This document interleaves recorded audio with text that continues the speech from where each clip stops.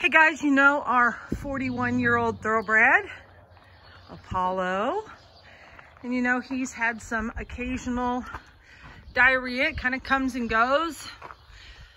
Well, we're back to it again, and as a result, we are cleaning him up.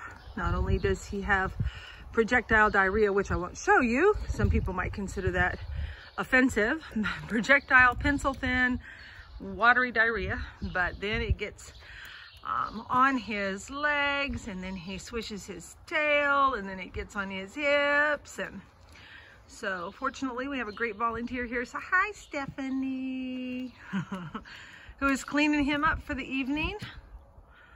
Yeah, he likes the attention. He's very, very, very cooperative.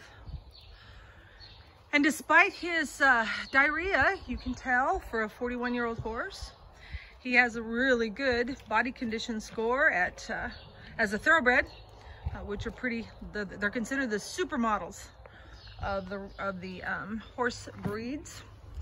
So body condition score is still good, but part of the problem is he can't eat grass. He can't eat hay.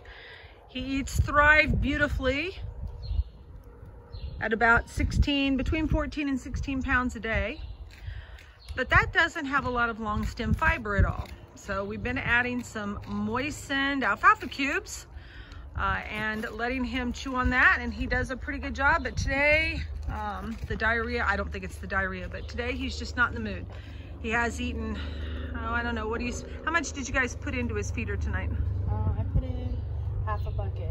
So at least 4 pounds into his feeder, and then he already had eaten 4 pounds through the afternoon, because we do make Thrive available to him through the midday. So he's probably eaten somewhere in the neighborhood of about 12 pounds today, plus alfalfa this morning.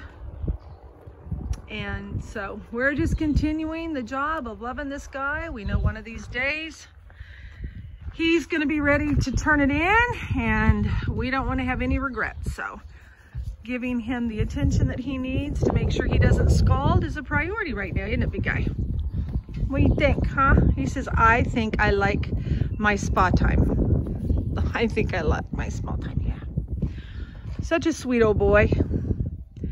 He certainly is a favorite here, and we are not going to be happy when the time comes that he's not with us.